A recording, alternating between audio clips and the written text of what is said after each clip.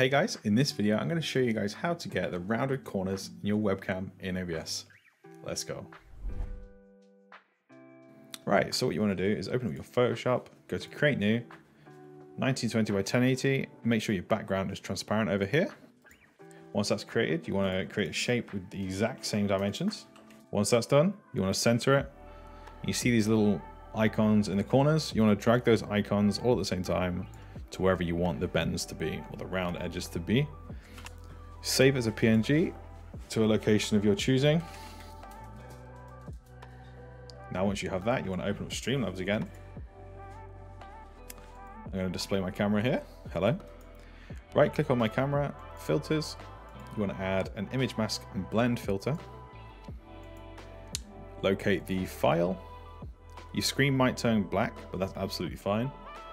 You want to change the type to alpha mask alpha channel. And there you have it.